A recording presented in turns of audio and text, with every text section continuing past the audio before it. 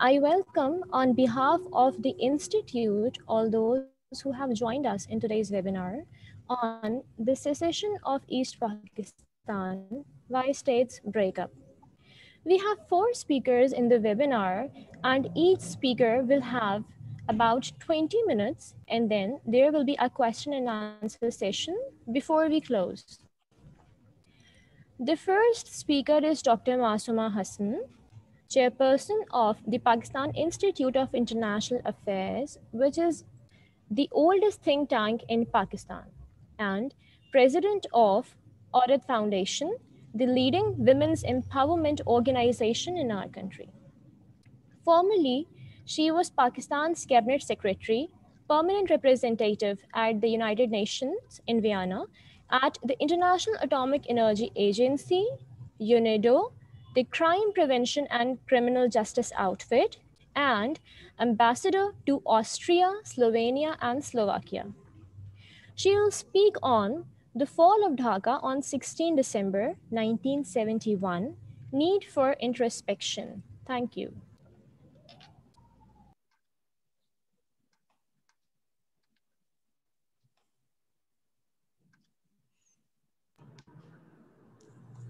Can everybody hear me?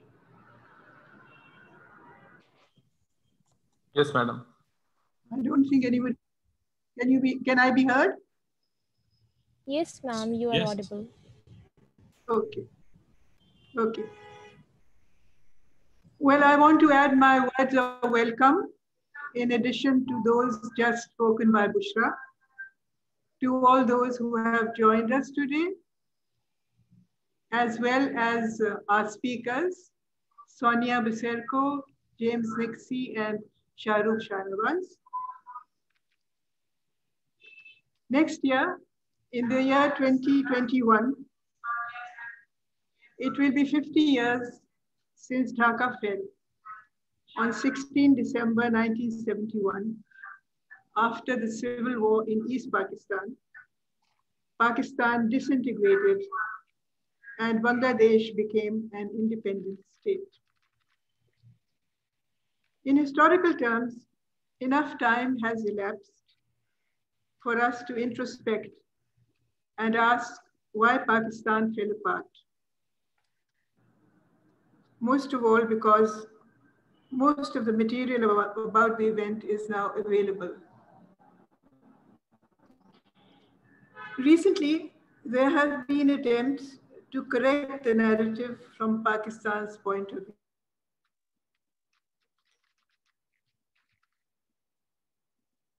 The first question which comes to mind is about the fighting capability of Pakistan's armed forces. That many commanders did not surrender even after the decision to surrender was announced. Some officers disappeared, and we can only assume that they died fighting. It is interesting to note, however, what the enemy had to say about this issue. D.K. Palit, the Lightning Campaign, the Indo-Pakistan War 1971, he has asserted that it is wrong to assume that there was a general collapse of Pakistan's armed forces. About the Battle of Hilli, he has written, and I quote from him, "The Pakistani garrison virtually had to be annihilated before the post could be taken. Whenever the Pakistanis decided to hold out, they fought ferociously. Indeed, it would be correct to say that whenever the Pakistanis were fighting from prepared positions, they fought with grim determination." But a greater tribute was paid by the chief of the Indian Army, General Sam Manekshaw. Later he became Field Marshal. And I quote, "The Pakistani army in East Pakistan fought very gallantly, but they had no chance. They were 1,000 miles away from their base. I had got 8 or 9 months to make my preparations, I had a superiority of almost 50 to 1. They just had no chance, but they fought very gallantly. Another concern is about the casualties suffered by the Bengalis in East Pakistan. When Sheikh Mujibur Rahman, was released from a Pakistani prison after Dhaka fell, he did not fly straight to Dhaka. He flew to London. And in a British RAF jet, he flew from London to Delhi. At Delhi airport, he was received by the Indian President Giri, Prime Minister Indira Gandhi, the entire Indian cabinet, and all the service chiefs. And from there, in the same RAF jet, he flew to Dhaka to a tumultuous welcome at Tejgaon airport. There was a sea of people. And there he declared that the Bengalis had lost 3 million dead and more than 200,000 women were raped. Now, as we all know, casualty figures are always estimates. Nobody actually counts the dead. And there was in that chaos no system for registering rapes. On the other hand, the Humudur Rahman Commission, about which I will speak later also, writes about this issue. So much damage the justices wrote could not have been done by the entire strength of the Pakistan army, then stationed in East Pakistan, even if it had nothing else to do. So you have a choice between 300,000 dead and 26,000 dead, which the general headquarters figures were given out during the army action. But this insistence on 3 million dead has continued without any credible evidence, actually. And also because there has been no reference in Bangladesh to the Awami League's civil disobedience movement, in which thousands of non-Bengalis were slaughtered by the Mukti Bahini and the Sangram Parishad. That was the militant wing of the Awami League. Again, with respect to the number of military personnel who laid down their arms, there has been an insistence that 93,000 military personnel laid down their arms, but this is really not true because less than half of them were from the armed forces, about 42,000. And as we know, large armies have surrendered throughout history. But while all these may be legitimate concerns, really the most important question is, why did Pakistan fall apart at all? I believe the primary reason was Pakistan's unique geographical configuration. Two wings, as we used to call them, separated by 1,000 miles of unfriendly India, which became aggressive and even more unfriendly and interventionist during the Civil War, with the added anomaly that the less privileged wing, that is East Pakistan, was also the territory where the majority of the population lived. Imagine a situation in which there was geographical contiguity between East and West Pakistan. I'm sure that in that case, the feeling of alienation which developed in East Pakistan would never have become so intense. And it would also have been far easier to use force successfully. We can take a leaf from the Nigerian Civil War, which raged during the 1960s, where the Igbo people seceded and they created their own state of Biafra, which had the support of important countries like China and West Germany and many other European states.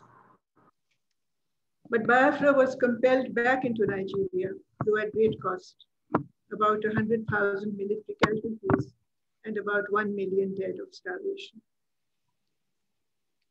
The second factor which facilitated the secession of East Pakistan was its feeling of vulnerability, especially in matters of defense, which peaked during the India-Pakistan War of 1965, during which the people of East Pakistan felt particularly unprotected. But this vulnerability was voiced almost from the beginning in all discourse. In their meetings of political parties, students' unions were, as you know, the students were in the vanguard of the freedom movement in East Pakistan, in their committees of action and conventions, and especially by East Pakistan's representatives in the debates in Pakistan's Constituent Assembly. They often hinted, especially if economic discrimination was not stopped, that there would be a parting of ways. Somebody should have listened. Sheikh Mujibur Rahman did not pull out his 6 points from his hat all of a sudden. They had been, the substance of the 6 points had been evolving over many years. What did he actually want? The 6 points demanded a federation in accordance with the Lahore Resolution, full provincial autonomy for all the provinces, elections on the basis of adult franchise,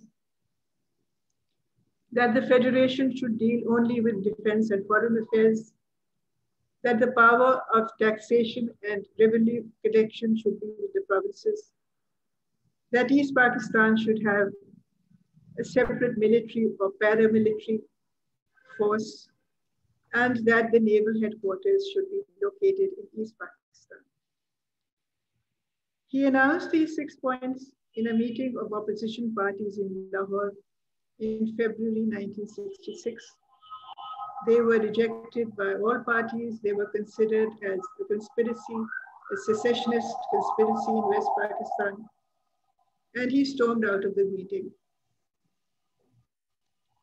Mujib and 34 others were tried for treason in the Agartala conspiracy case by Ayub Khan in June 1968 by a military court in Dhaka Cantonment. But so successful was the agitation against this trial that they were released unconditionally a few months later. He was given the title of Banga Bandhu, and on 5 December 1969, in a mammoth public meeting in Paltan Maidan, he declared that East Pakistan would be called Bangladesh. The last reason I would like to advance was the failure, or should I say the unwillingness, of the civil and military leadership of Pakistan to understand and recognize the nature and intensity of Muslim Bengali nationalism. They were slighted, for instance, because Bengali was not used on the currency and stamps of Pakistan. They were slighted because East Pakistan's representatives were not being allowed to speak in Bengali in the Constituent Assembly. But far more, it was manifest in the language movement led by the students of Dhaka University. It was called Bhasha Andolan. Andolan means protest, for the recognition of Bengali as a national language of Pakistan. In 1952, there were extreme protests and rallies, and agitation continued until Bengali was finally given the status with Urdu as Pakistan's national language in the Constitution of 1956.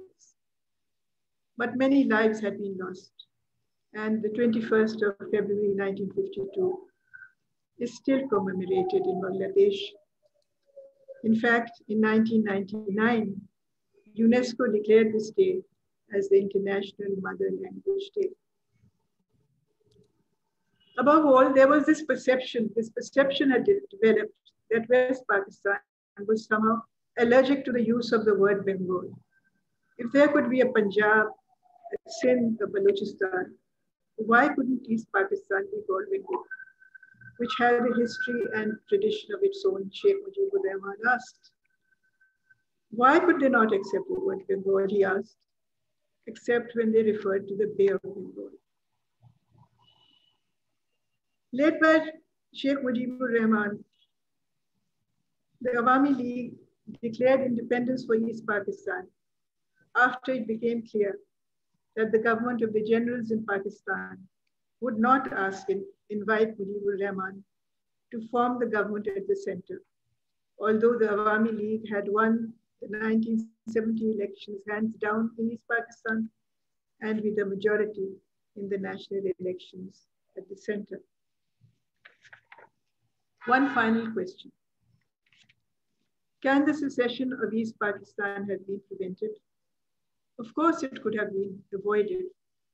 But in the last stages of this tragedy, it would have resulted in a far different Pakistan from the one we had known.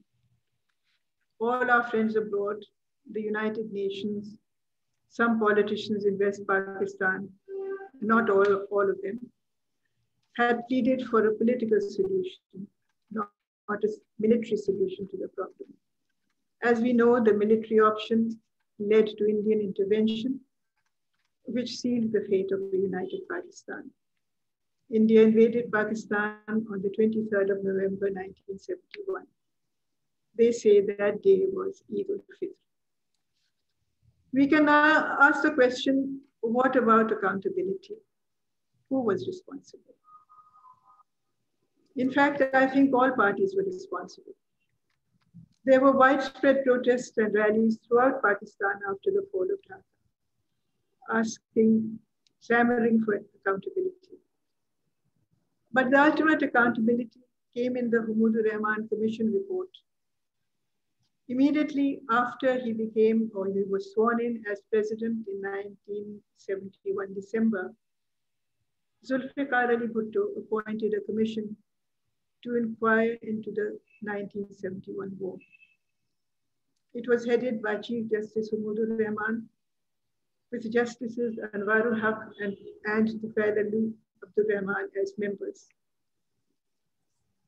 The commission interviewed people from all walks of life, members of the public, political parties, personnel of the armed forces, the repatriated prisoners of war,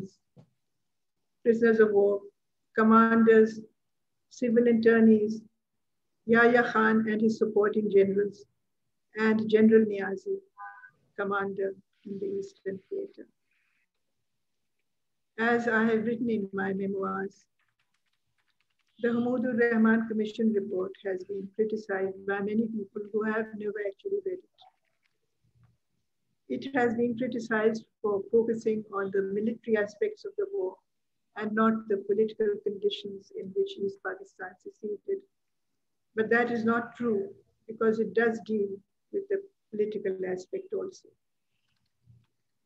It analyzes each and every aspect of the war. It is a remarkable document, and it sifts a monumental amount of evidence and material. It also issues a detailed charge sheet. It was declassified on the 30th of December 2000 in its entirety, except for some passages dealing with our foreign relations. At that time, I was the cabinet secretary, and the cabinet division was the custodian of the report. There was some collateral damage, and that is that in many ghettoed and crowded camps in East Pakistan, a large number of Biharis, and they are called stranded Pakistanis, are still abiding. Very few of them have been given Bangladeshi citizenship. In the 1974 agreement between Pakistan and Bangladesh, Pakistan had accepted 170,000 Bihari refugees. And today, about 1.5 million illegal Bengalis live in Pakistan. In conclusion, let me say that Pakistan is not the only country in the world to have fallen apart. In known history, states have disintegrated. Even a superpower like the Soviet Union broke up in the last century, about which we will hear more from James Nixey. But in modern times, when war is not supposed to be the norm, although unfortunately it is, and where there are so many initiatives for peace, these events permanently blight the lives of the people of the generation in which they occur.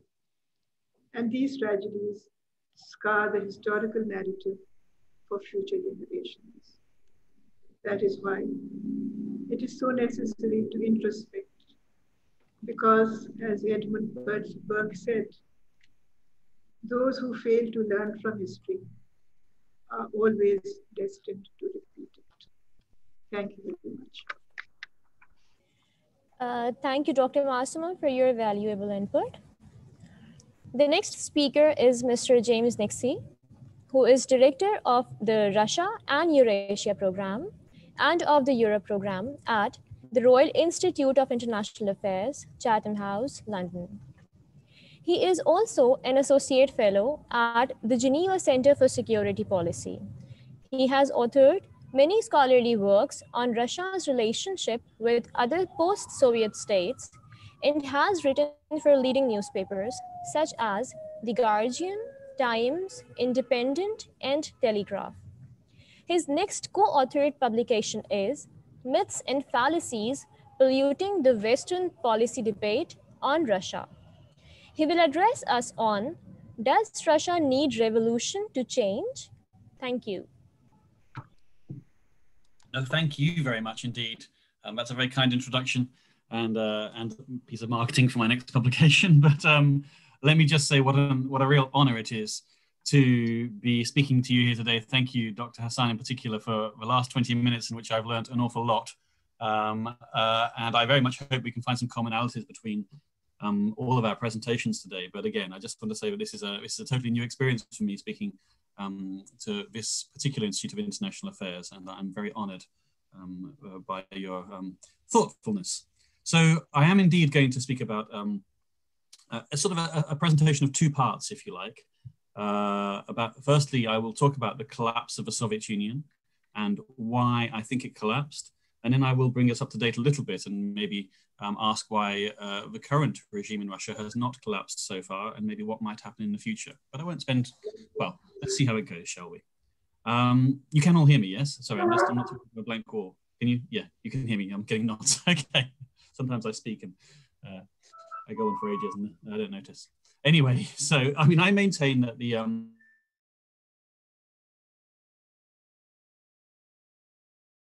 years ago was the most significant geopolitical event of all of our lifetimes, certainly since World War II.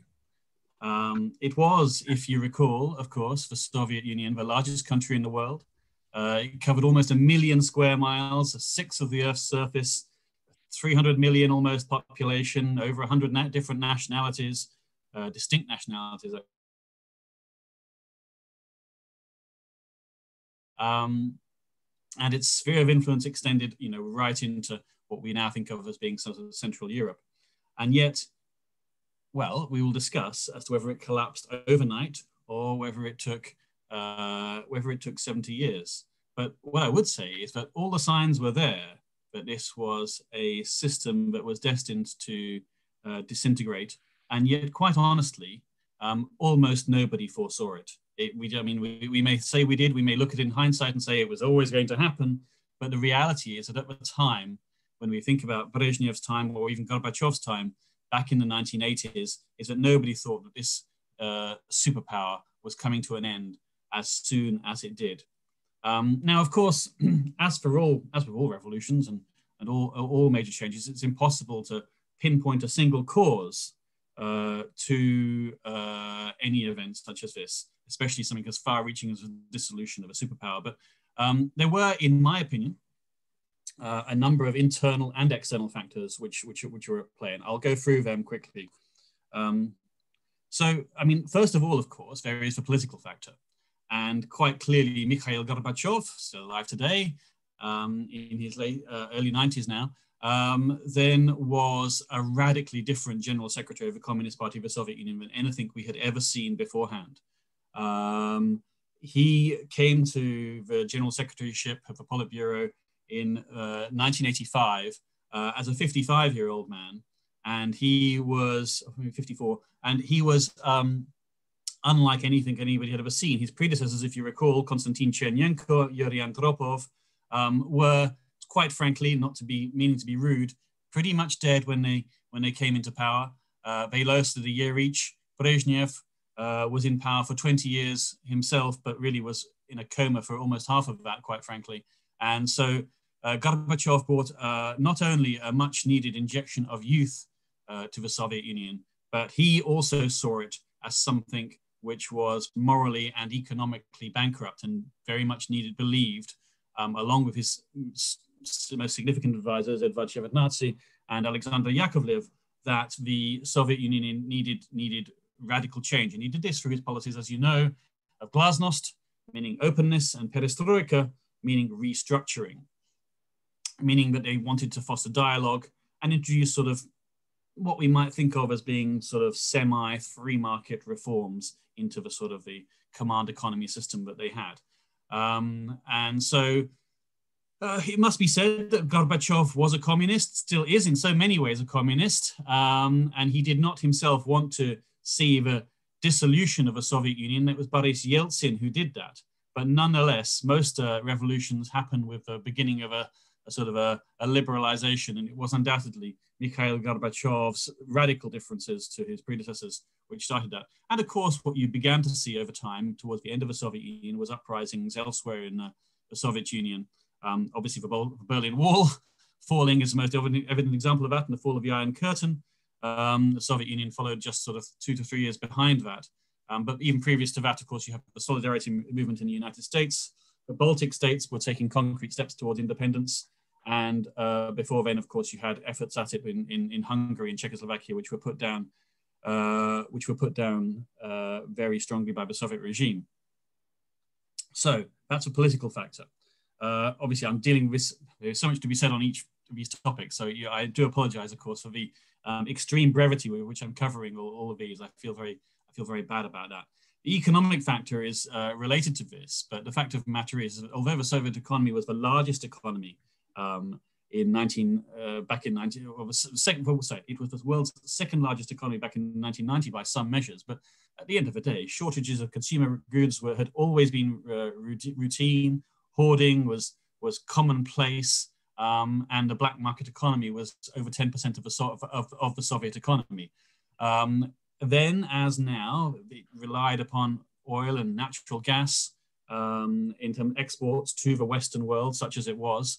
But as you know, of course, the price of oil fell in the 1980s. It was about $120 a barrel back in 1980, and by the middle of that decade, it was down to $23 a barrel.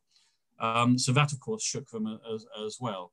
And events bringing up the price of oil, such as the Iraqi war in 1990, couldn't really shake that, because by then, of course, the collapse of the Soviet Union was underway. So it was quite clear that although, again, the effects of 70 years of the command economy were not beginning to bite, because they had always been biting, but they had this incremental effect. And Gorbachev decided that he must change it before it changed them. Again, there's much more can be said of these, and I hope that in the questions and discussion, if you're interested, of course, we can go into these in more detail, but I'm going to move on very quickly.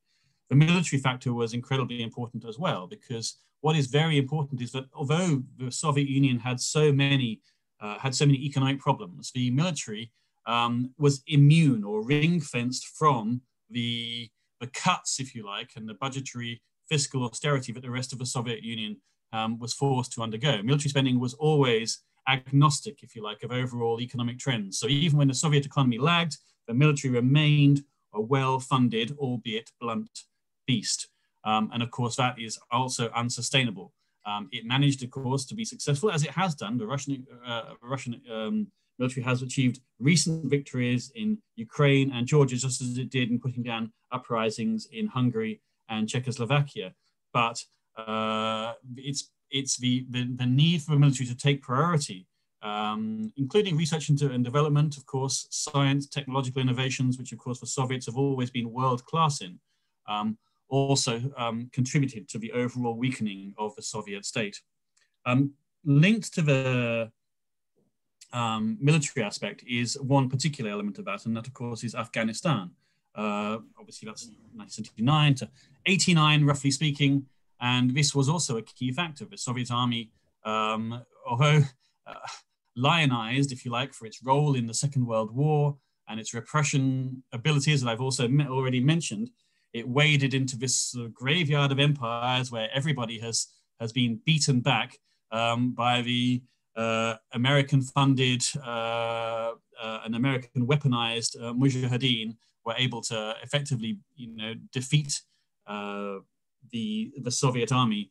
And this again led to the sense that the power of the Soviet Union is not what it once was.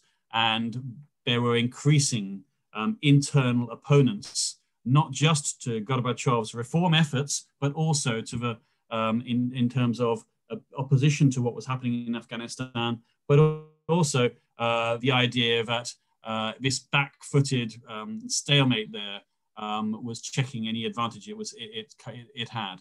And frankly, a lot of the soldiers who were fighting in those conflicts in Afghanistan, felt more kindred spiritness to, say, the Central Asian republics, and more religious ties to the Central Asian republics. So the Russians' heart, as well as their soul, if you like, was never really in it.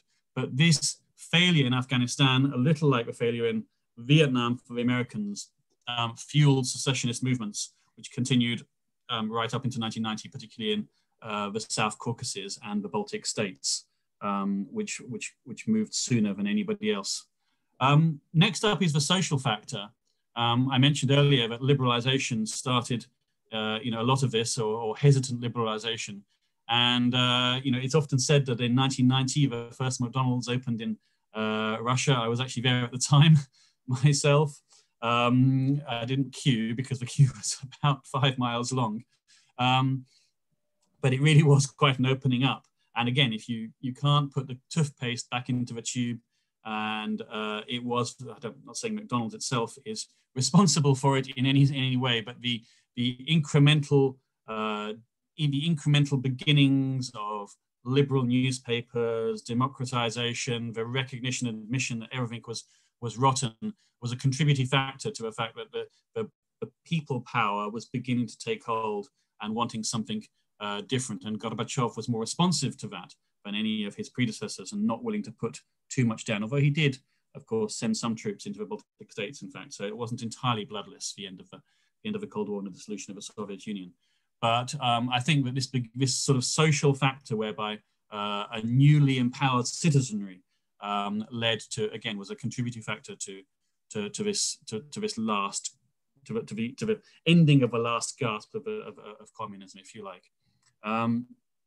I think a final mention should be given to, well, and the two more, of course.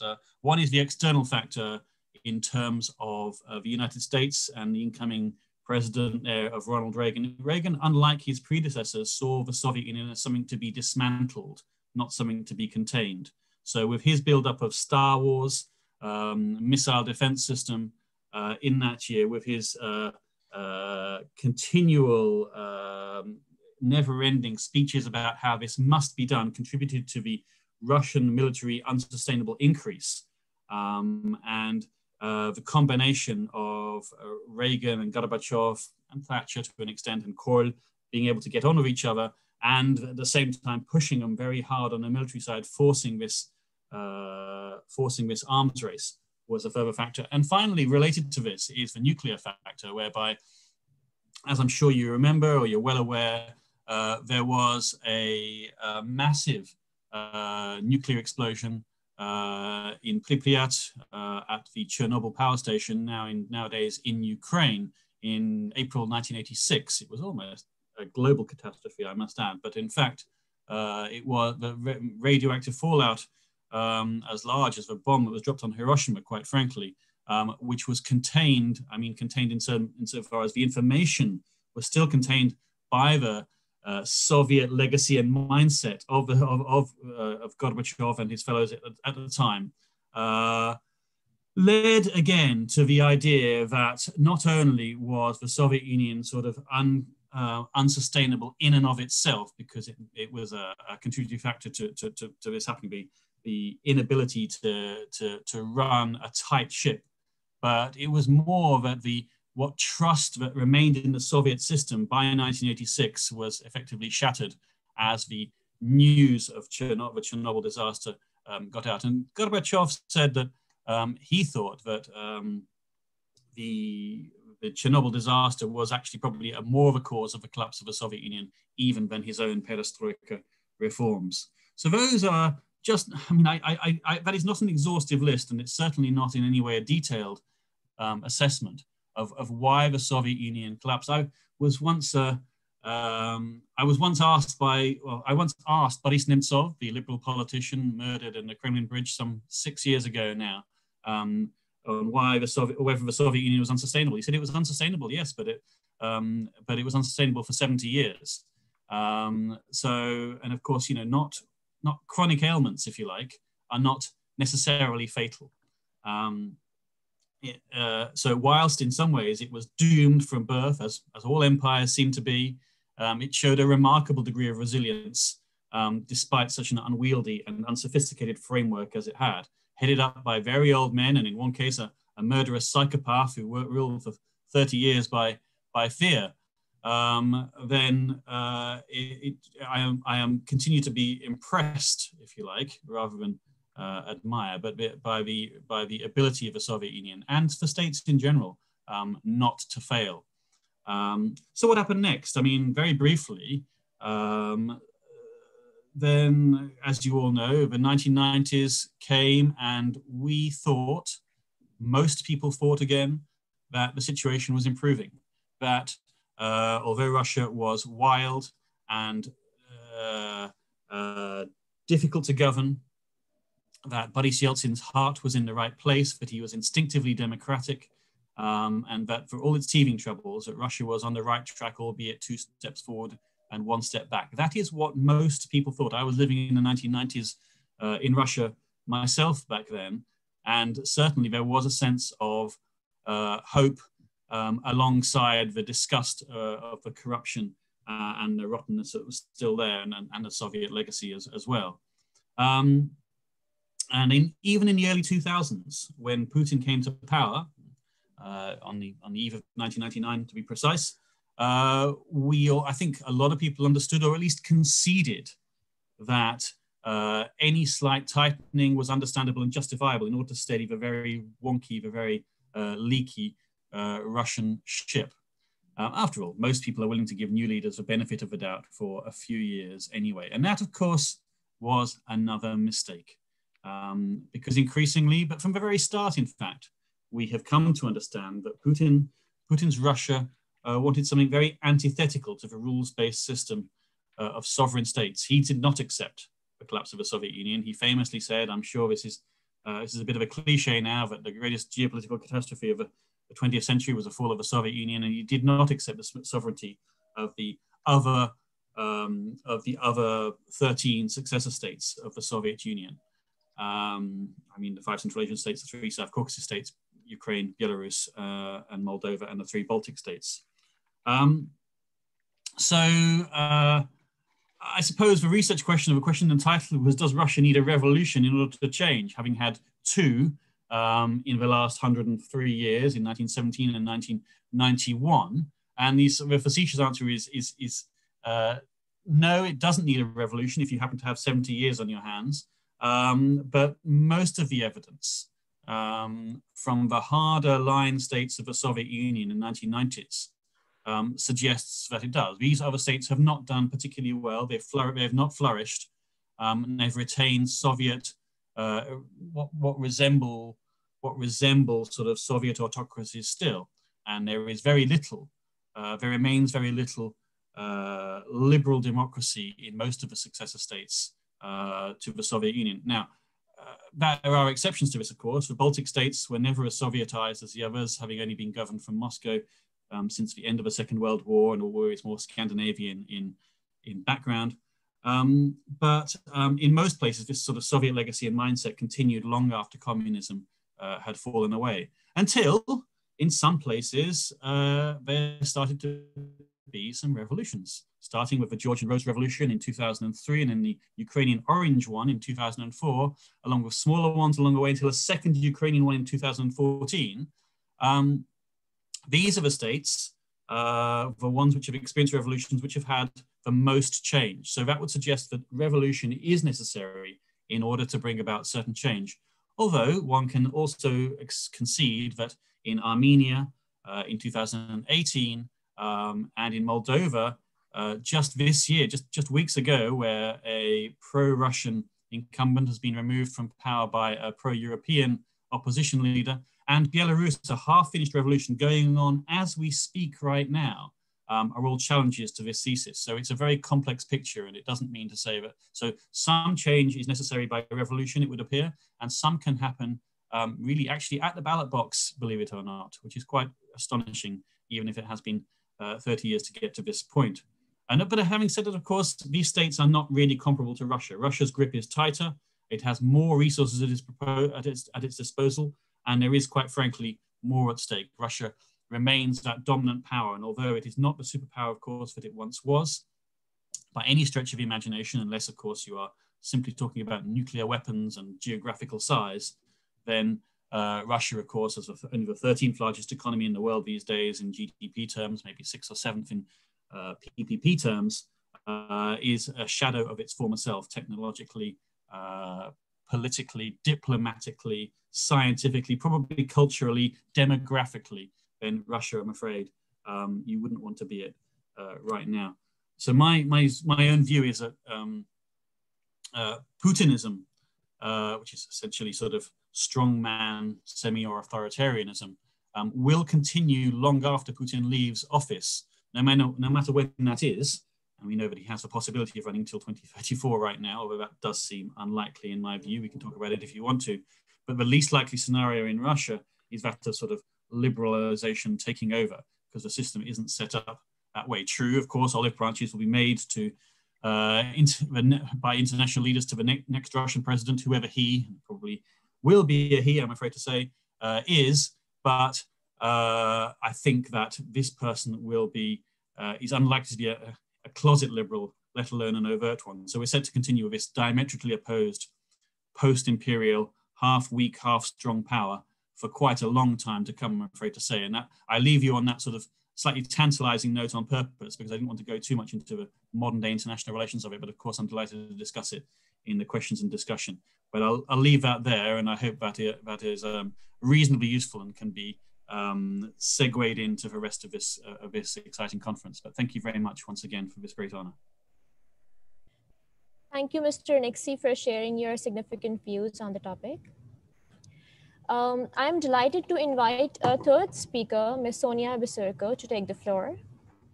She was a Yugoslav diplomat for 17 years and is among the founders of the European movement in Yugoslavia and the Helsinki Committee for Human Rights in Serbia, a senior fellow of the US Institute for Peace in Washington, and member of the UN Commission of Inquiry for North Korea.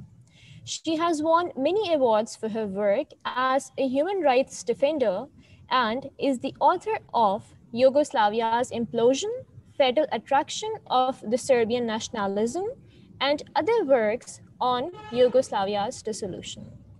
She will speak on collapse of Yugoslavia from today's perspective. Thank you. Thank you. First of all, I would like to thank Dr. Masuma Hasan for inviting me to take part in this panel. And I would be happy to share some of my comments on Yugoslavia's dissolution, which has been the topic or the subject of my life for the last 30 years, because I stayed here and was engaged all these years in confronting the Serbian nationalism, defending human rights in many ways for everybody in the region. But however, I would like to come up with some thoughts because I think Yugoslav crisis or Yugoslav dissolution is still very much a topic which engages many academicians, has been in focus of many, not only statesmen, but also journalists, academia, and I don't know how many been published on Yugoslavia, and it's still not finished, and many people come back and reflect on what has happened 25 years ago. So the brutal dissolution of Yugoslavia brought to light its many problems while anticipating many problems of the contemporary times.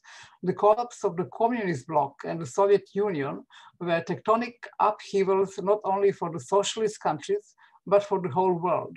Since then, we have been witnessing historical shifts of economic and political power and an uneasy process of adjustment between old and new emerging powers. The unfinished Yugoslav crisis reflects this new, unsettled, and fragile international political landscape. Yugoslavia dissolution is going to be with us for a long time to come. It will be with us until historical truth is recognized and historical justice has been served, opening the way for the democratic future and true reconciliation and peaceful coexistence in and among countries. I have to say that Yugoslavia was a complex community which tried to find the best solution for the problems that it faced and that the world faces today. Those are the problems that mainly center on peaceful and harmonious coexistence of historical, cultural, political, economic, and religious and civilization differences. In the end, Yugoslavia failed to find a sustainable solution. The international community has been still searching for the right answers, the answers that would truly reflect and correspond with the spirit of the times. Some may find it paradoxical, but it is important to understand that Yugoslavia strived, albeit in different circumstances, toward the same goal that the European Union has been striving for so many decades, the goal of harmonization of interests of all its members within an optimal framework. Today, the European Union is once again at the crossroads. We are witnessing daily efforts to overcome the crisis and strengthen the unique nature of the European project. The European crisis is part of a much wider, complex and unpredictable world economic, financial and political dynamics. Its solution requires wisdom, courage and sacrifice of some individual interests for the sake of a higher goal. Yugoslavia was also confronted with a crisis that required a high level of political maturity, responsibility, and awareness of the spirit of the times. Regrettably, in spite of all the efforts made by the international community, it fell apart in an unprecedentedly brutal way, amidst enormous human loss and suffering, crimes against humanity and war crimes, genocide, a mass exodus and population transfer, material devastation, and of course, genocide, which I have already mentioned. Second, Yugoslavia provided an important institutional framework for the national emancipation of all its nations, as well as for the definition of the borders of its republics and provinces. These borders are valid and internationally recognized today. The self-determination of the republics and the former Kosovo province and their subsequent independence marked the end of the historical process inaugurated by the Berlin Congress in 1878. The second Yugoslavia was preceded by another state in the period from 1918 to 1941. Thus, both of them covered most of the 20th century. In the history of the Balkan nations, this is not a small achievement. Well, why did Yugoslavia fall apart? It fell apart because of different perceptions of its very birth and different concepts of the nature of the state, the way the country should have been organized and governed. On the one hand, Serbs interpreted and perceived Yugoslavia as the extended Serbia, their state for which they fought and sacrificed in 2 world wars. On the other hand, other nations defended the concept of an association of equal nations. They rejected to be absorbed or assimilated with the Serbian concept of Yugoslavia. This tension was evident in the country's various stages of existence throughout the whole century. At the very end of it, Serbia rejected the proposal of creation of the Union of Equal States or Confederation, a new paradigm that should have been based on the genuine reassessment of the achievements and failures in the history of Yugoslavia, and thus acceptable to all, was not found. The question, why was it not possible for Yugoslavia to dissolve in a peaceful way? The answer is the following. The Serbian elites did not accept the evolving reality and the aspiration of other republics for a higher level of independence within a common Yugoslav state frame.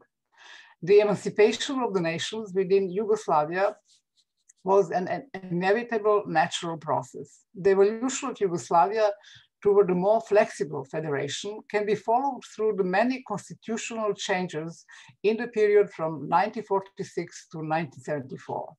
The trend intensified in the 60s at the start of the process of true decentralization of Yugoslavia. The demand for more independence was put forward by all republics and provinces, although at different levels and in different spheres. This was the time when a part of the Serbian political elite in the 60s also preferred a level of decentralization from the federal authorities. The Constitution 1974 established the basic frame for the confederal Yugoslavia and its continuation on a new constitutional basis.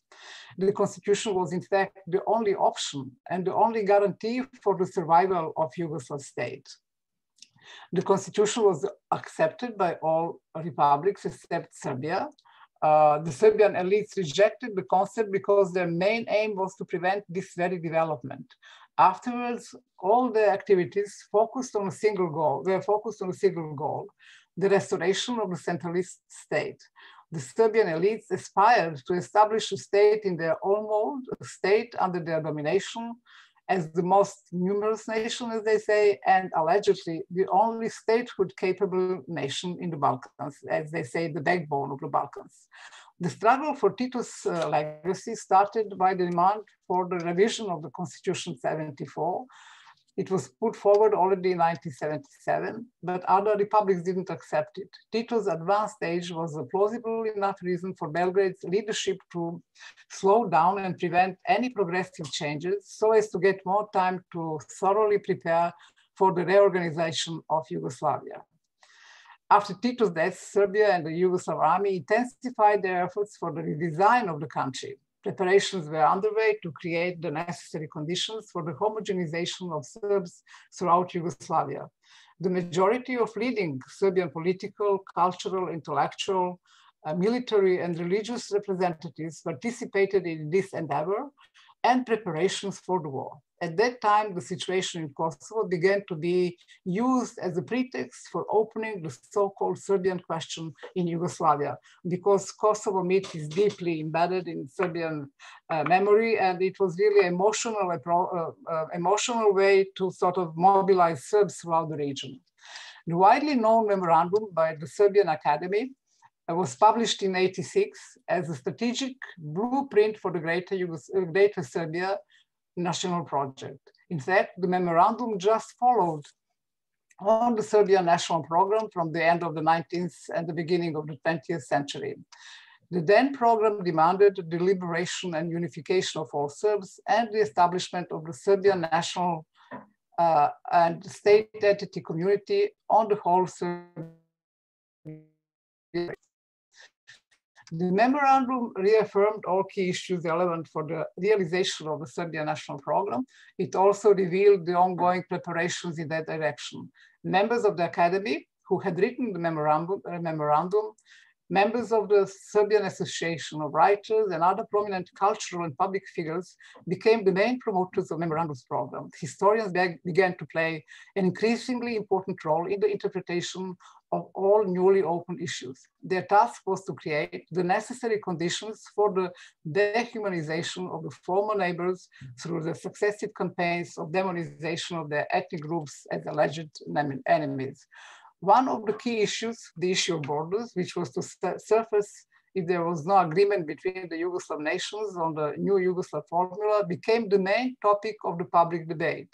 The ideological leader of the renewed national project, the author and the politician Dobriša Ćosić and his associates, never recognized the republican borders, which had been defined during the Second World War and was the only formula to bring back Yugoslav nations in one state. He advocated a plebiscite on the right of self-determination of nations and not on the right of self-determination of republics. Ćosić considered the former borders, with the exception of Slovenia, as a communist and provisional. He claimed that they were not established along ethnical, geopolitical, economic, or communication lines. The Serbian Orthodox Church also didn't recognize borders of Serbia in Yugoslavia either, and the church played a very important role in mobilizing Serbs throughout the region on the Second World War atrocities and genocide over Serbs. Another argument which emerged in late 80s and early 90s was the alleged rise of Islamic fundamentalism in Bosnia and Herzegovina and Kosovo. The memorandum didn't dwell on this issue because it was expected that in the case of collapse of Yugoslavia, Bosnia and Herzegovina would remain a part of a common state with Serbia, Montenegro, and Macedonia. Memorandum became the ideological guidance of the new regime under the populist politician Slobodan Milosevic, who had risen from the Communist Party ranks to leadership position. The memorandum did not plan to abandon socialist system. Its critique focused on the problems of decentralization, which was perceived as a threat to the survival of Yugoslavia and Serbia's claim on it.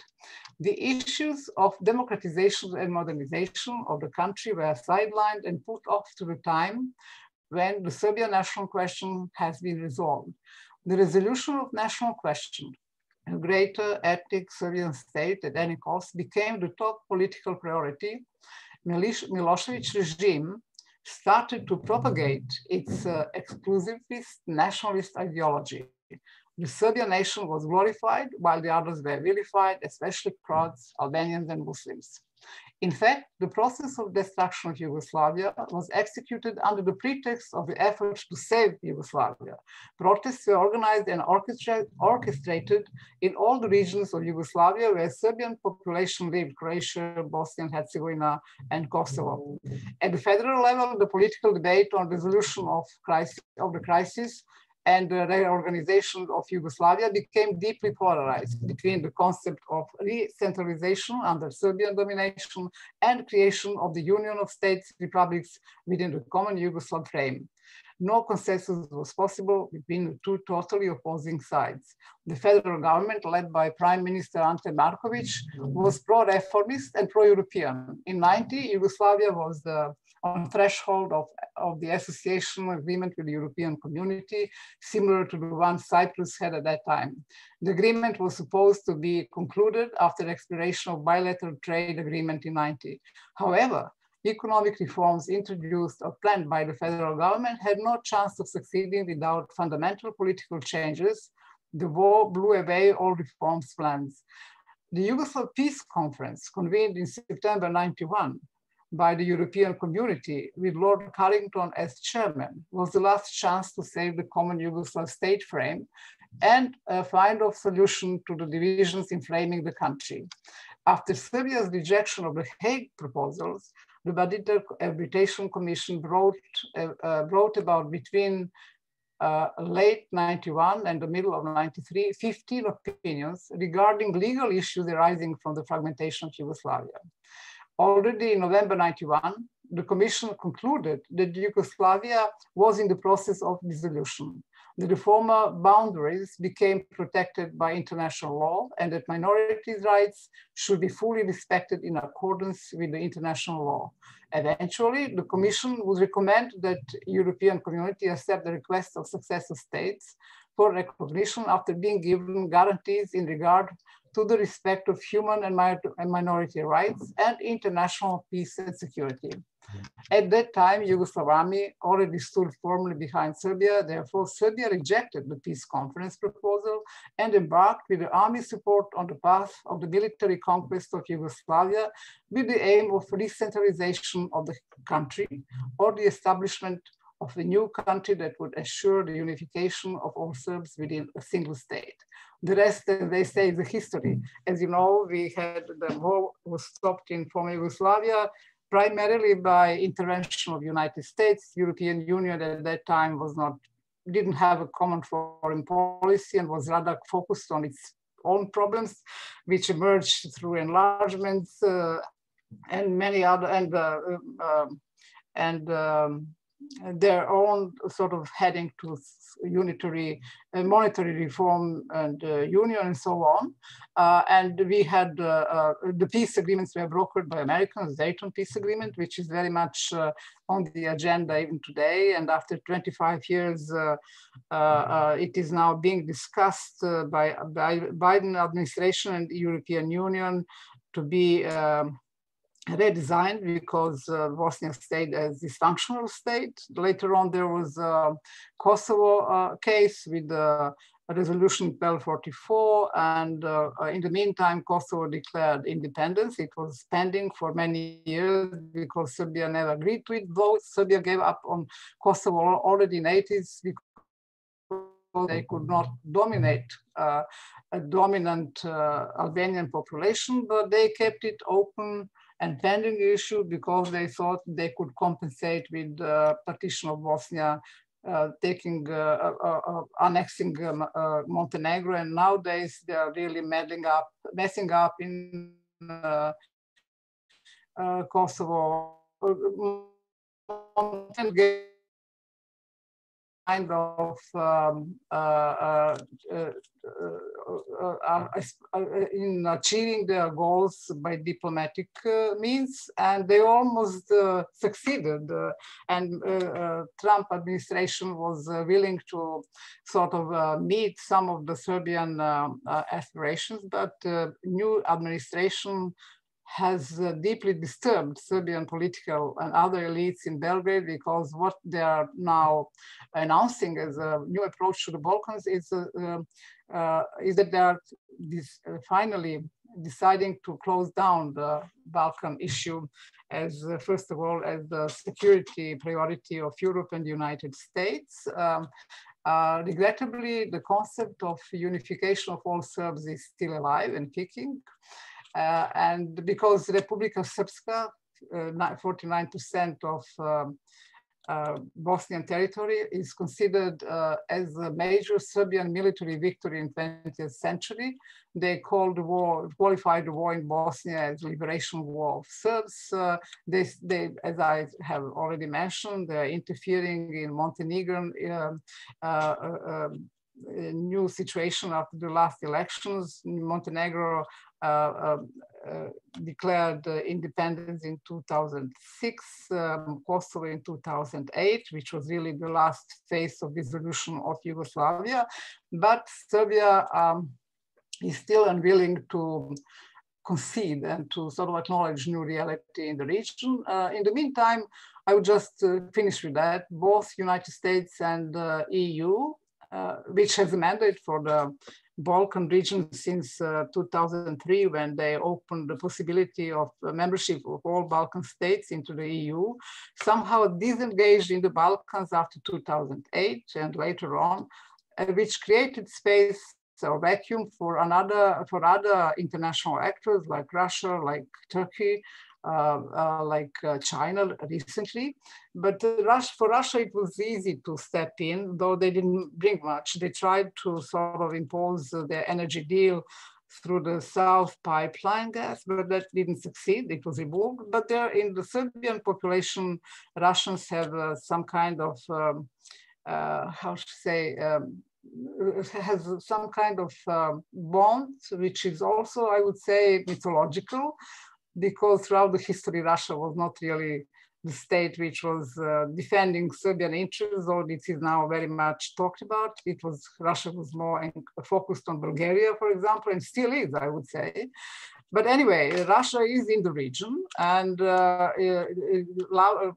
Foreign Minister Lavrov was in Bosnia 2 days ago, and in Belgrade. It was some kind, in my view, message to Americans to say, we are here, you will have to talk with us.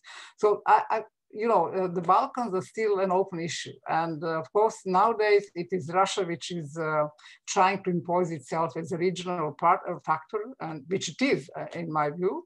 But of course, we'll see how the relations between US, EU, and Russia will develop in the future.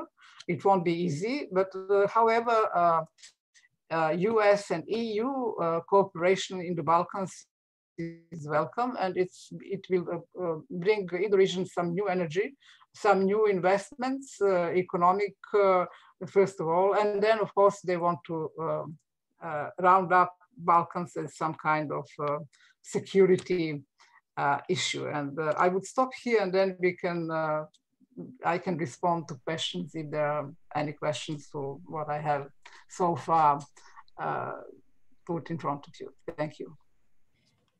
Thank you, Ms. Biserko, for such a great presentation. Our last speaker is Mr. Shahrukh Shahnawaz. He is a member of the Pakistan Institute of International Affairs, a practicing advocate of High Court of Sindh, and visiting faculty member in the Department of International Relations, University of Karachi. Formerly, he served as civil judge and judicial magistrate in Karachi and has published on legal matters.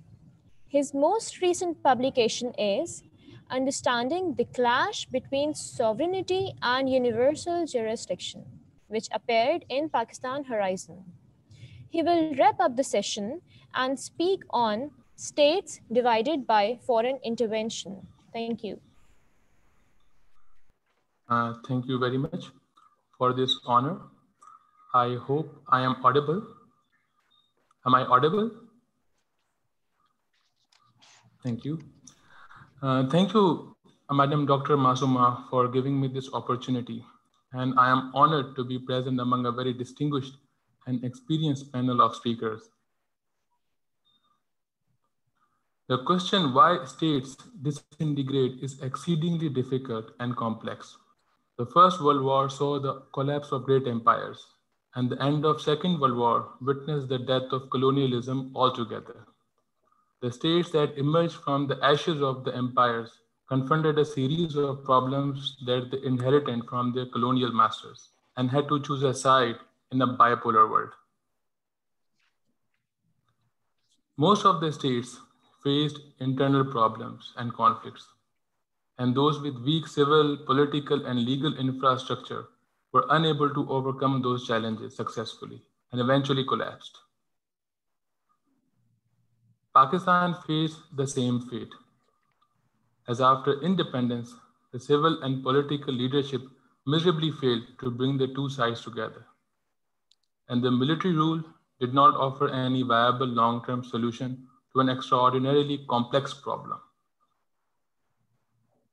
No doubt, outside intervention, especially by the world powers, is also responsible for the division of states, such as North and South Korea, North and South Vietnam.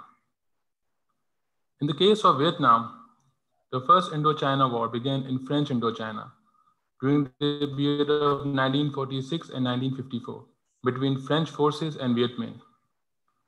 Viet Minh was aided after 1949 by the new Communist government of China, while the United States, fearful of the spread of communism in Asia, provided aid to the French. However, after the fall of French garrison at Dien Bien Phu in May 1954, it was agreed to negotiate an end to the war. This decision was taken at an international conference in Geneva. The Geneva Accords of 1954 were signed by French and Viet Minh, which provided for a ceasefire and temporary division of the country into two military zones at the 17th parallel. All Viet Minh forces were to withdraw north of that line, and all French and Associated State of Vietnam troops were to remain at the south. The world thus saw the creation of the Democratic Republic of Vietnam, or North Vietnam, and the Republic of Vietnam, also known as South Vietnam. An international commission was established, composed of Canadian, Polish, and Indian members to supervise the execution of the agreement. The last of the Geneva Accords, also called the Final Declaration, provided for elections. These elections were supposed to be supervised by the Commission and to be held throughout Vietnam in 1956 in order to unify the country. Vietnam were certain to win the elections, and therefore United States and the leaders in the South would not approve or sign the final declaration. Thus, the dreaded elections were never held. So it was the outside intervention that led to the creation of North and South Vietnam. Another example is of the division of Korea due to outside intervention. The Cairo Declaration of 1943 by the United States, United Kingdom, and the Republic of China, or the Nationalist China, promised independence for Korea, but in due course. This vague phrase, "in the due course," compelled the Provisional Government of Korea to request interpretation from the United States. But unfortunately, they received no answer. At the Yalta Conference of 1945, United States President Franklin D. Roosevelt proposed, and Soviet Premier Joseph Stalin agreed to a four-power trusteeship of Korea consisting of the United States, United Kingdom of Great Britain, the Soviet Union, and China. But they did not reach any formal agreement on the future status of Korea. The General Order Number 1 by the United States regarding the terms of surrender of Japan and Korea provided for Japanese forces at the north of the 38th parallel to surrender to the Soviet forces, and those at the south of that line to the United States forces. Stalin did not object to the order, and after the US received the Japanese surrender in Seoul, there would now be two zones. That is Northern and Southern. The principal reason for the division was for the United States to be able to stop the Soviet expansion south of the 30th parallel. These two events, division of Korea and Vietnam, successfully demonstrate how states are divided by foreign intervention without any concern for the sovereignty, nationality, and the desire of self-rule of the local population, and by outrightly discarding and disregarding the will of the people by the global powers, only to safeguard their own interests. The phenomena of outside intervention is not only limited to small and weak states. The existence of the People's Republic of China and the Republic of China, also known as Taiwan, and the sudden collapse of former Soviet Union into 15 independent states is a proof that outside intervention has played a crucial role in the disintegration of states. The case of United Kingdom of Great Britain is of peculiar importance, as even though Scotland had previously voted to remain part of the Union in 2014's referendum, after Brexit, the possibility of an independent Scotland is now rapidly growing. But the reunification of Vietnam, Yemen, and Germany can help us imagine the possibilities which could be achieved through greater cooperation and coexistence. In today's program, we had a chance to glimpse into the past and understand the phenomena of states breaking up. It is a complex combination of various factors. We started with the fall of Dhaka in 1971, and Madam Dr. Masuma rightly pointed out the factors that led to this calamity. It is interesting to note how the two views drastically differ, the view of Pakistan and the other side, the civil war, the surrender, casualties. The historical account will always be important to understand the phenomena of states breaking us, as in the case of Pakistan. Geography, vulnerability of defense of East Pakistan, 6 points of Mujib, and the concept or the failure to understand the Muslim Bengali nationalism were indeed very crucial to understand the demise of the East Pakistan. Political solution over military use is always going to be a question which as Pakistani are always going to wonder. And Hamidur Rahman report was the first step towards the accountability. And the issue of stranded Biharis in East Pakistan, former East Pakistan and present-day Bangladesh is always going to haunt every Pakistani until they live. Mr. James Nixey had a daunting task of explaining if Russia needs revolution to change. Collapse of USSR is again, as he rightly pointed out, was no one expecting. Its geography, its diversity, its nuclear weapon, and its sudden collapse are still give us different perspective of understanding why states divide, collapse, or disintegrate. He discussed about political factor with respect to Mikhail Gorbachev and the policy of glasnost and perestroika, the economic factor, especially the military expenditure of Soviet Union, military factor, especially about the invasion of Afghanistan, and then the external factors that United States transition from containing the Soviet Union to finally dismantling it. Further understanding the current regime of Soviet Union, we came to know that Boris Yeltsin was democratic at heart, but it was not enough. And therefore, Putin was given free hand. And now, ironically, that free hand has been transformed into an iron hand. So he interestingly said that there might be no need of revolution, but still the former republics of Soviet Union still lack liberal democracy. So the revolution might be necessary. Madam Sonia dealt with the nightmare which the humanity saw in the aftermath of the disintegration of former Yugoslavia. And we learned how conflict is very important to understand the demise of any state. The issue of former Yugoslavia or its disintegration is still very much alive, as she rightly said, and it will remain alive until its true reconciliation. There were many factors which were pointed out by her, but the problem of peaceful coexistence among the people of diverse background is still a big challenge in today's world. EU is at the crossroad, she rightly said, and so is the world community. Because there are still great challenges ahead as we are revisiting the Dayton Agreement, and there is a new approach to deal with the Balkan states.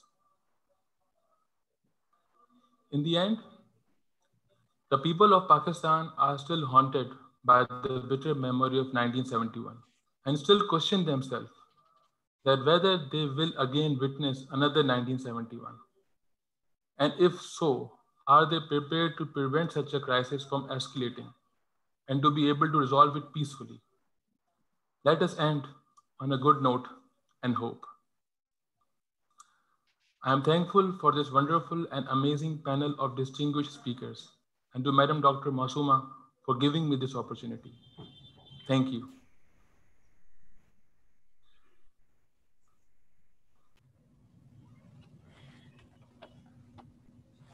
Thank you, Mr. Shahrukh, for your such a great presentation. Now it is the time to have question and answer session. And I'm going to ask the questions on behalf of our attendees and participants. The first question I'm going to ask is from Dr. Masuma Hasan, Chairperson of the Institute. And this question is for Mr. Nixey. And the question is, how do the Soviet people view the collapse of their country today? Do the former Soviet republics have a sense of nostalgia?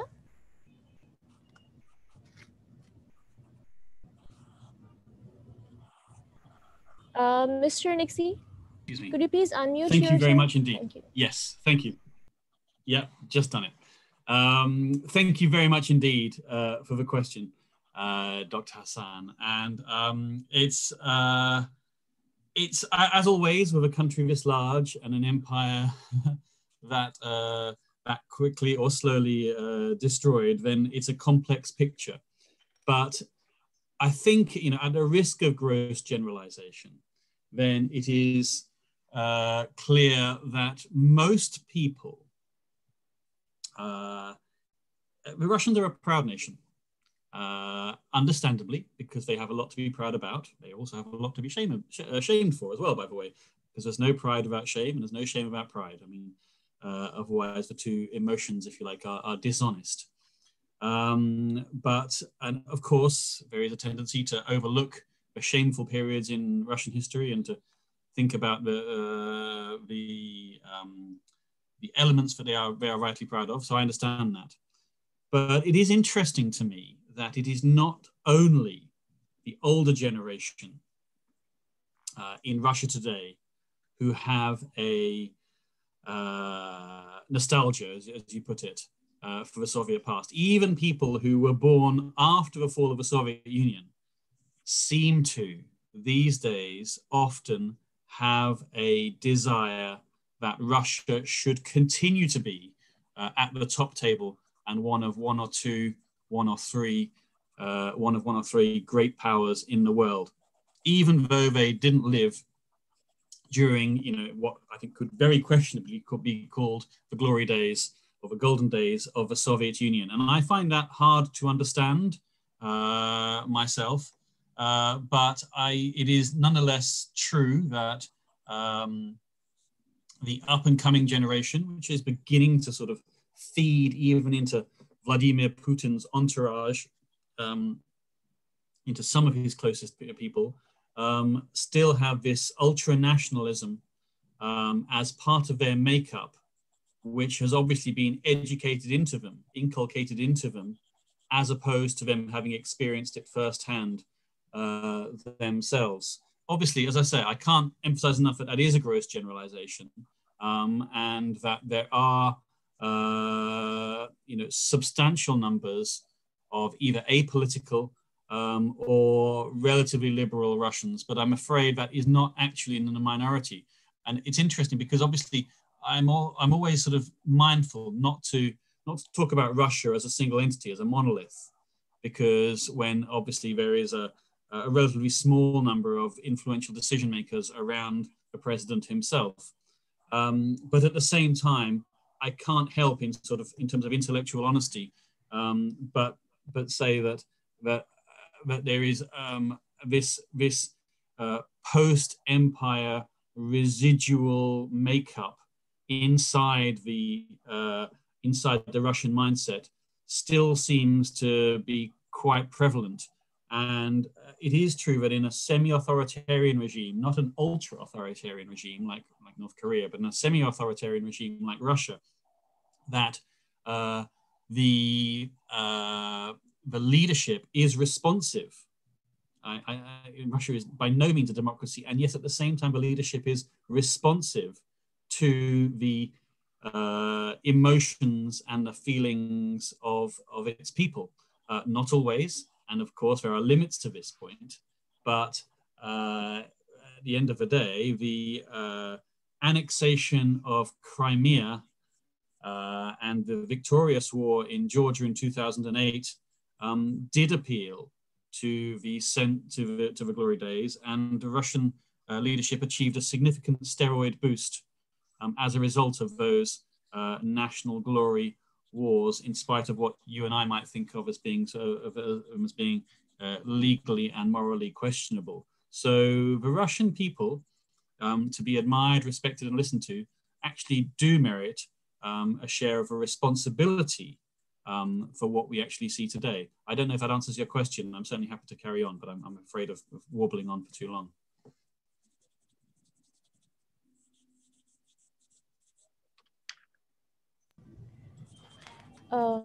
Okay.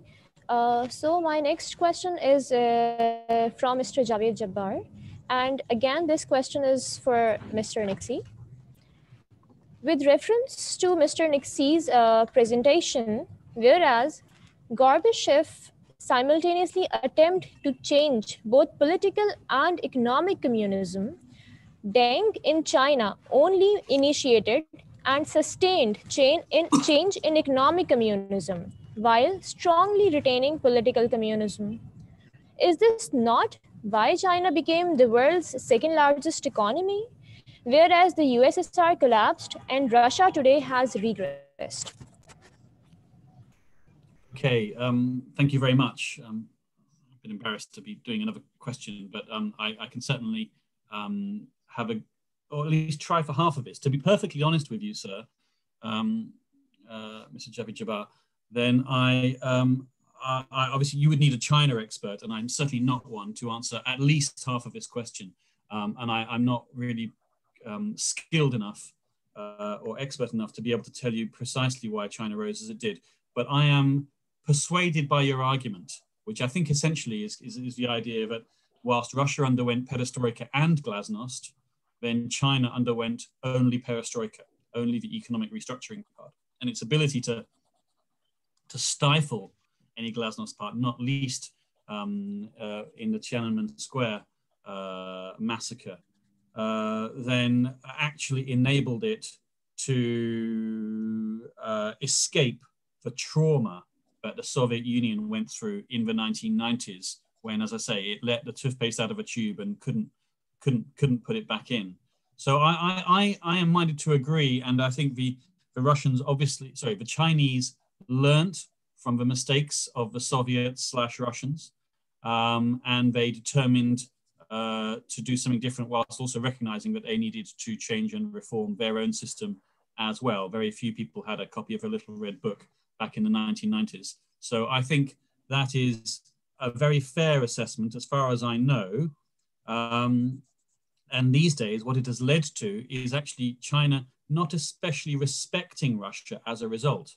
Russia is recognized in China as a weak power, as a quarry from which to extract natural resources, and not an analogous co-partner of equals, which is what Russia demands, of course, both with the West and with China on historical grounds. So again, we very much need a China person to answer at least the second half of this question.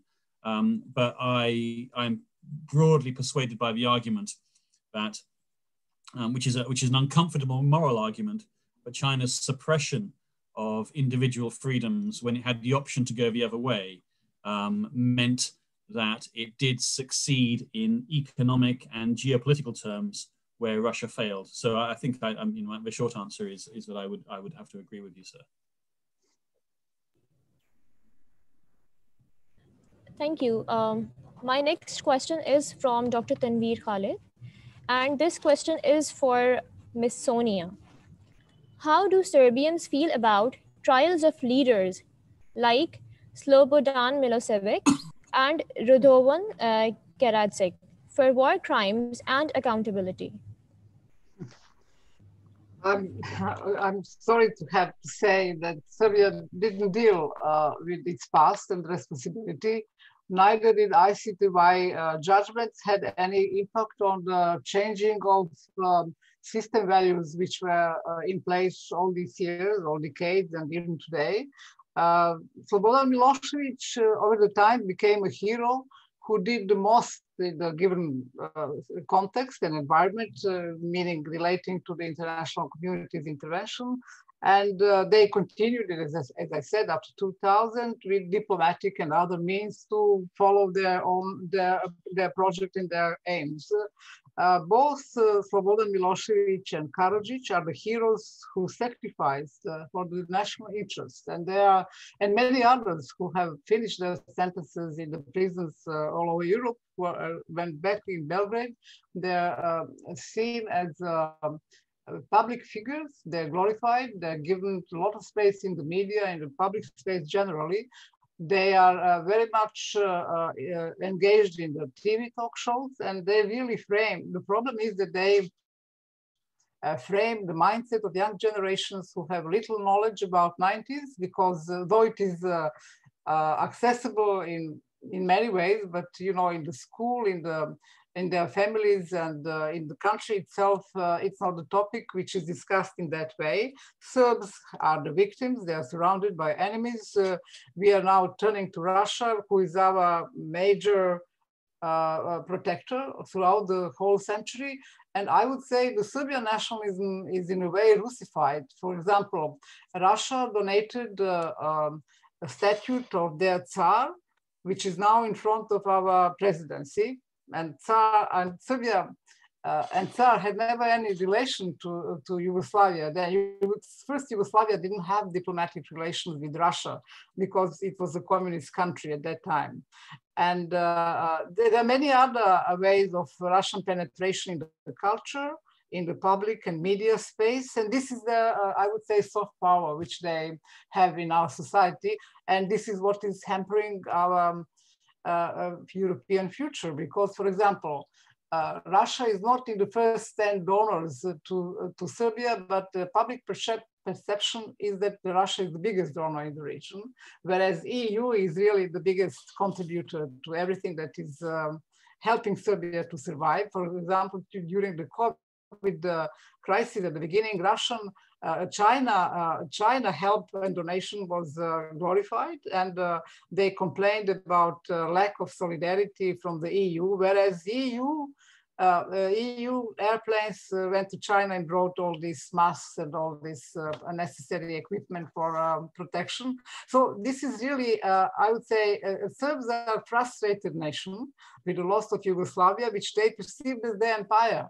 The moment when others were asking for more decentralized and more, I would say, independent position in the country,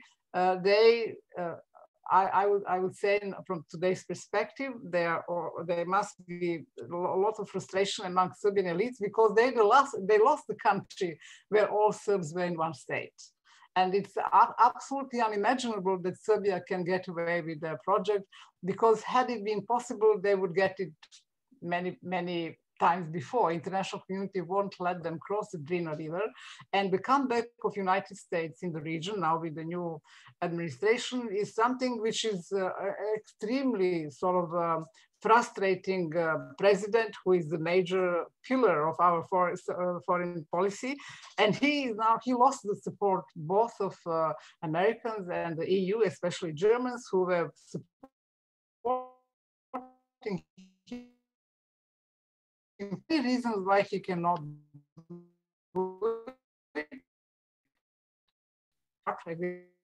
Secondly, dominant elites in Serbia are still on this same project, and church, academia, intellectuals. And for example, nowadays they're all, Lavrov's visit yesterday is now glorified. All media are full of, Serbia and Russia are the strongest. It's in a way, they don't understand Russian policy here, because Russia came here, Lavrov came to the Balkans, as I said, to send a message to Americans. And they will give up on us the moment they make an agreement with the United States and EU on some other issues which are more relevant for their national interests than Balkans.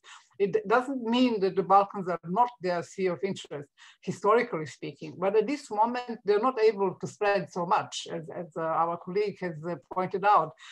They are more concerned on their neighborhood, and they are able to destabilize them through minority issues, especially like Serbia did in Croatia, Bosnia, Montenegro nowadays, Kosovo, and so on. They keep all these issues pending, and in a way, they are surrounded by the countries as their safety belt.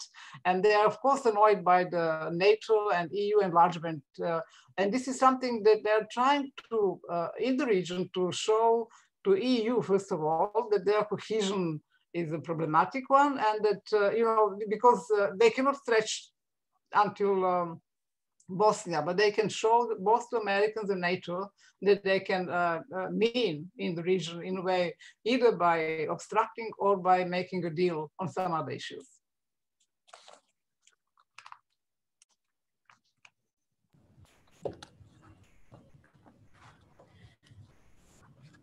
My next question is from Mr. Ehsanullah, and this question is for Dr. Masuma Hasan. Dr. Hasan, whom do you think was primarily responsible for the division of Pakistan? Is it India, Sheikh Mujib, Pakistan Army, or late Prime Minister Zulfikar Ali Bhutto?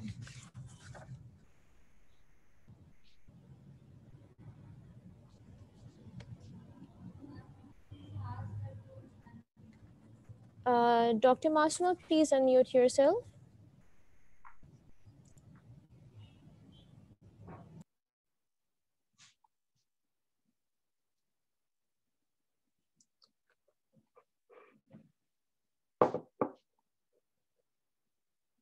I don't hear.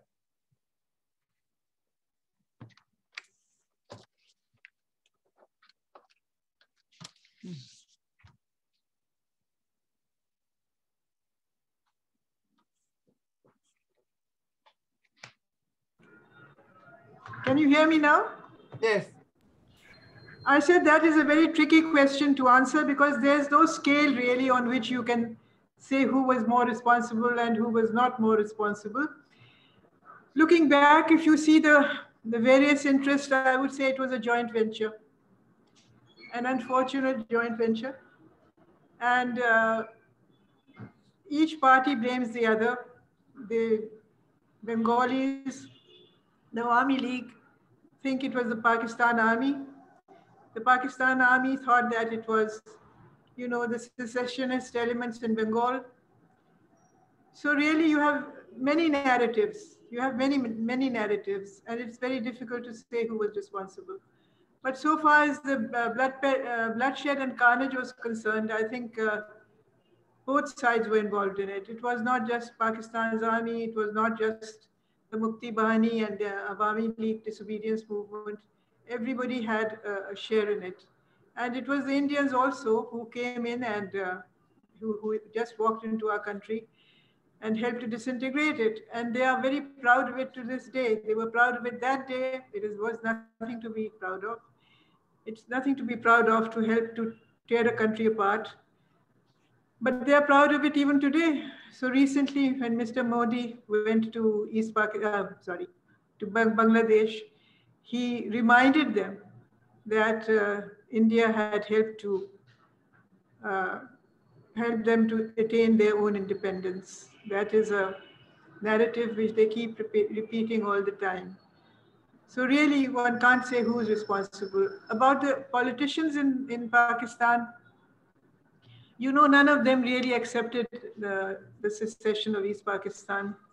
In principle, not the People's Party, not the other political parties. Thank you.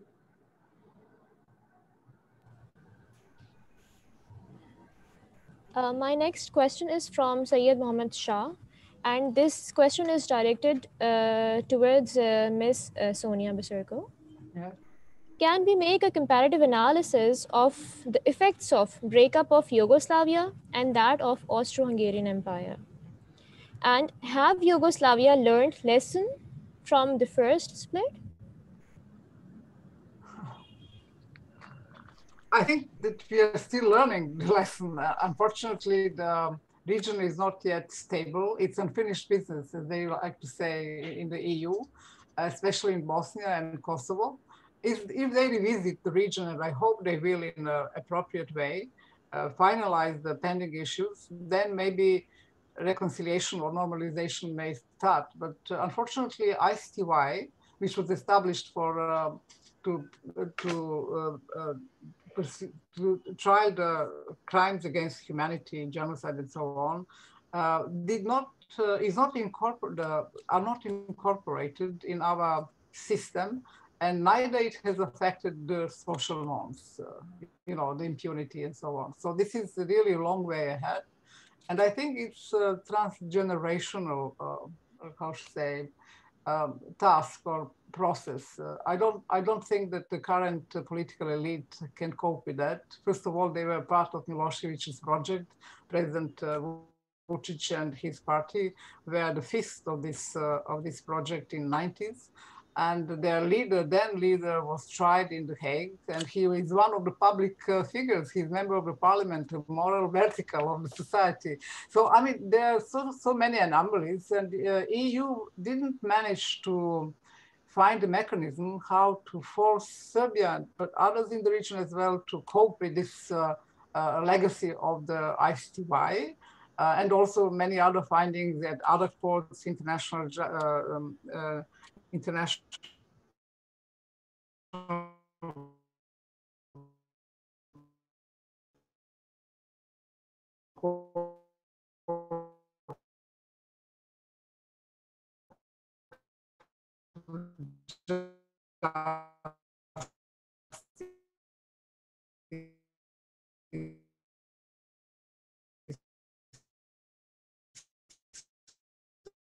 where we had to bring back these societies or people together, because social fabric is so destroyed, especially in Bosnia. and all these regions affected by the conflict, it takes time. And so far, it was not seriously taken. There are many NGOs in the region, including my own, which were engaged in sort of promoting this, but we were vilified and demonized in our societies, and it's sort of, there are a lot of information which are accessible in all these societies, but it's not a mainstream truth. As long as it is so, I think these societies won't be able to normalize in a way that is expected and become truly democratic societies. We are a liberal society. We are in kind of regression process. We have an authoritarian leader. Former Yugoslavia was much more pluralistic, being one-party system and more democratic in a way in the last 2 decades of its existence than we have in the current successor states.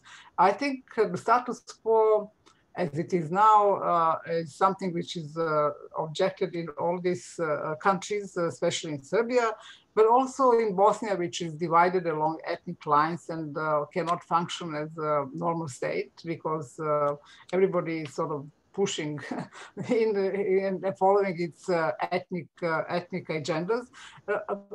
I would conclude with the argument that ethnic states cannot survive, and because they are not inclusive, and all these societies are still multi-ethnic, there should be some kind of ethnic and civic principles and combine them in all what Yugoslavia was at the time, really, and was trying to sort of bring all these nations into harmony. And that is what is needed now. It's very important to find the right measure for each society, how they can survive and be very inclusive, because, for example, Serbia has 3 major big minorities which are territorially consolidated. You have Albanians in the south, not Kosovo, but minority in Serbia, Bosniaks in Sandžak, and you have Hungarians in the north. Hungarians are a well-organized minority, which is only waiting for a moment to ask for the territorial autonomy of secession. This is, it is all there. So if you give in on one case, you can expect many other countries in the region to ask for the same, and also in Eastern Europe, because you have so many different situations, like in Slovakia, you have Hungarians, in Romania, you have Hungarians. Bulgarians tried to stop North Macedonia now, which had to change the name in order to have Greece let her in the NATO. And now Bulgaria is trying to stop its approximation to the EU and opening up the dialogue. And, you know, EU was slow to put the pressure on Bulgaria. Now, finally, they have come to the consensus to sort of, first of all, put the blame on Macedonians, not to have aspirations on Bulgaria. Whereas Bulgaria started the whole story with denying Macedonians as a nation and their language, their identity. So you have so many issues which can just emerge at any moment if you are not pursuing a set of principles which should resolve the region on the same level. And this is what was lacking in our situation, because EU and the US didn't have a comprehensive approach to all these cases. And Serbia was always the biggest. And so everybody was appeasing to Serbia because it is the factor of stability or instability. And I think this is against our interests, because we should be treated equally. And this is why we think that we have some kind of blackmailing potential, and which they're using now because they have relations to Russia or China, and that this is sort of blackmailing of the US and EU in the region. So, and this is why this process of consolidation of the region is so slow, because local leaders also engage in this kind of manipulation, and not to mention the other big ones who are playing their own games for some other reasons. My next question is for Mr. Shahrukh Shahnawaz, and this question is from Mr. Agha Masood. The question is, why do you think that East Pakistan debacle could be repeated today in Pakistan? Thank you for the question. I hope I'm audible. Well, this is not actually my affair, and this is not even a political question. In my opinion, it is a legal question, because the legal issues which were there during the period of 1971 are still unresolved. When we talk about Hamidur Rahman Commission report, it was supposed to be followed by accountability. There never was. It is still this issue is pretty much alive and it is legal. The issue of Bihari's refugee stranded in East Pakistan, or sorry, former East Pakistan and now Bangladesh, is still a legal question which is alive, and we are still not addressing it. The last and the most important problem was the sharing of government, the issue of autonomy. What are the subjects of central government, and what are going to be the subject of provincial government? Unfortunately, that issue is also very much alive. After the demise of East Pakistan, we were able to make a constitution, 1973 document, which is a very important and a very comprehensive document, I must say. But the issue is still very much there. The center and the shift between the center and provincial power of autonomy, sharing of government, how they are going to use the resources is still very much alive. These legal questions are always overshadowed by the political debates and political arguments. I think we should stop doing that, and we have to take these issues head on, treat them legally, and reach to a conclusion which is acceptable and pragmatic in my view. Thank you. I hope I've answered the question. Thank you. My next question is from Mr. Junaid Ehsan, and this question is for Mr. James Nixey. How different is Putin's Russia from that of the USSR, except for economic policies and corruption?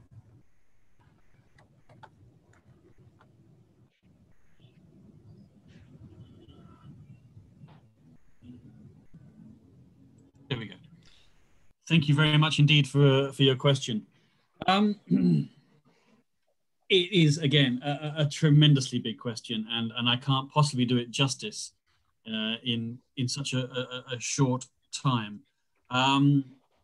There are those who would say that Putin, is effectively re-establishing the Soviet Union, and that the differences are so small as to be inconsequential. And that is not, although that is a gross generalization, it's not entirely unfair insofar as Russia still demands a sphere of influence. It demands this, whether you want to call it a cordon sanitaire, a buffer ring, a historically conditioned sphere of mutually privileged interests, as Vyacheslav Surkov described it memorably. Then obviously Russia's ambitions in terms of its neighborhood and worldwide are analogous to those of the Soviet Union, which is not so much world domination as much as it is recognition that Russia and a veto in all major issues of global affairs. So I think that is a reasonable proposition, but of course we must understand that the world has changed in ways in which could not possibly have been imagined back in Soviet times, and that the conditions and the ideological competition between what was the Soviet Union and the United States, but is now Russia and the United States, is largely absent. Russia has a very different worldview to that of the United States. It does not adhere to the rules-based international order, tattered and battered as it is, but instead it doesn't really have a model of its own. That if it can be said at all that communism was a model at all, then I don't think, I was listening to Sonja speaking and talking about the Serbian sort of residual love and admiration for Russia. And I understand and I accept that point, but I also don't believe that Russia is now seen in the West, is now seen anywhere, quite frankly, as being a model to follow or to aspire to, because the empirical results of the aftermath of communism and the subsequent 30 years experience simply don't look good. Whether whether it's from the point of view of capital flight and the billions that have fled Russia or have leaked from Russia, if you like, in the last decade, or whether it's in terms of personal immigration and for fleeing from the West, in terms of whether it's brain drain or at the political level and in the what one might once have called the defectors, then of course that is all one way. So again, there are a lot of parallels, but I think we have to be very mindful of the situations, and as we're all historians here, to greater or lesser extents, lesser in my case, then I think we should be mindful of analogizing, over comparing two very different world systems, because Russia is now claiming its status in the world on the basis of history, whereas back in the Soviet days, it had a more valid claim. And of course, it still retains its UN Security Council permanent membership naturally, and but these are all residual effects of what it once was, rather than being on the metrics right now. Perhaps whilst I'm just here, very briefly, because there was a question which quite rightly brought me up on the idea of that I mentioned that Vladimir Putin said, because this is related, that the end of the Soviet Union was the greatest geopolitical disaster of the 20th century. And I was rightly brought up because obviously he did continue saying that, with his heart, he regrets it, but with his head, he knows it's not a possibility. And that is fair. And I think the questioner was right to bring me up on that, except to say that anybody who believes that even with your heart, that the Soviet Union, with all of the evils that emanated from it, whether that is the gulag or the repression or the stifling, then I think that if your heart is in it, then that does not do you any credit. So it is I think fair to bring up that I was not comprehensive in what I said, but I don't think that is in any way a justification of what Vladimir said, simply because I was incomplete in my pronouncement. I'll leave it there. Thank you.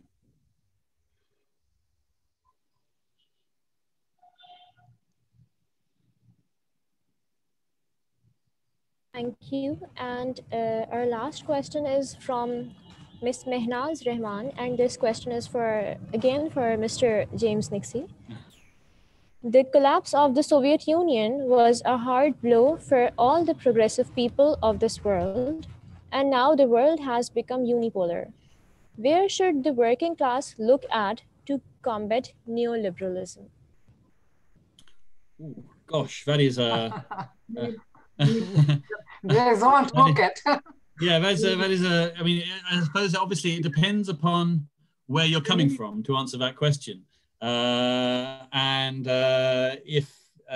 my own view, it's related to the last question in terms of how one views the collapse of the Soviet Union. I differ from Vladimir Putin insofar as I believe personally that the destruction and dismantling of that oppressive system and the oppression that it held over another 13 independent countries and 150 odd million people was a wholly good thing, in spite of the subsequent chaos that it brought. And I'm not suggesting, by the way, I do understand that the Soviet Union imposed a level of civility and peace in, say, the South Caucasus, for example, of the North Caucasus, but it simply isn't there now. I understand that point, but of course, there's no sacrifice. There's no reward without sacrifice, as the saying goes. So, I mean, I don't think, so I whether you regard the current state of the world in terms of a retreat from liberalism as temporary or a trend, or whether you regard it as positive or negative, I think very much influences your answer to this question. But again, I would say that although Russia maintains, although Russia wins many victories, it does seem to be losing the war, if that makes any sense. So its victories are Pyrrhic.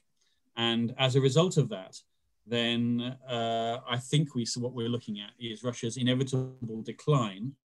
And the question, therefore, from that is how do we manage that inevitable decline going forward, and stay out of war? Because the danger is that with the absence of the understandings that there was in the Cold War, and then it's actually a more dangerous time, and the likelihood of miscalculation and accidentally falling into war does strike me as being more likely than any time since the Cuban Missile Crisis of 1963. So I would imagine that that we have to be quite careful about how we react to the more authoritarian Russia, as well as pushing back on it because we see our principles as being different. But so I think, as I say, it depends upon your own sort of personal philosophies as to how you answer that question, perhaps.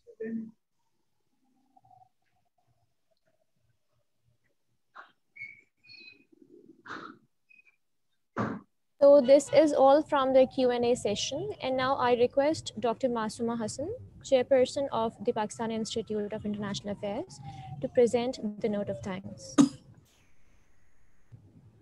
Can you hear me, Bushra? Yes, ma'am, I can hear you. Well, I know that there are a few other questions we haven't really turned to, and some of our participants would have wanted to say something, but we are running out of time. We've only got a few minutes left. So unfortunately, I will have to wrap up. And I will say my lines. I've got another chance to say my lines. I want to respond to what Shahrukh Shahnawaz said about some unfinished business. I think he's right. Because the Humudur Rahman Commission report did issue a charge sheet, but nothing was done about it. The report was with Mr. Bhutto, but nothing was done about it because I think the primary consideration at that time was to build up the morale of the returning army, and especially those who were being repatriated. They had a terrible time in Indian camps as prisoners of war. Also, the civil internees also didn't really relish living over there as prisoners of war. So that was probably the consideration, that nothing was done about it, but it was a charge sheet. The report is there for anybody to read. It's a voluminous report. It has a lot of backup material, which is obviously not published. I want to thank everybody, Sonia, James, Shahrukh. I'm so glad you came on, Shahrukh, for attending this webinar. This is a very important day in the lives of our country. And such days are important in the lives of many disintegrating countries. So next year, when it will be 50 years since our country fell apart and Bangladesh was created, we will have a bigger occasion in which maybe we can have a live conference by that time. If COVID is behind us, we can have a live conference. I did ask a question which Bushra did not pose, and that is about reconciliation.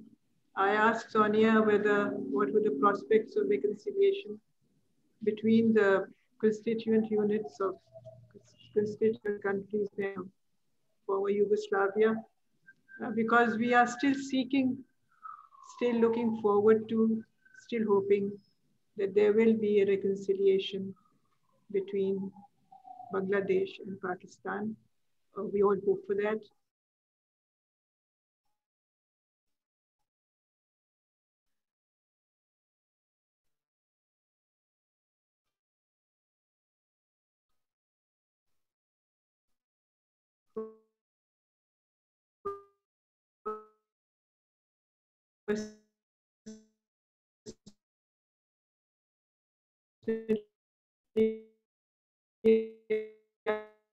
I feel that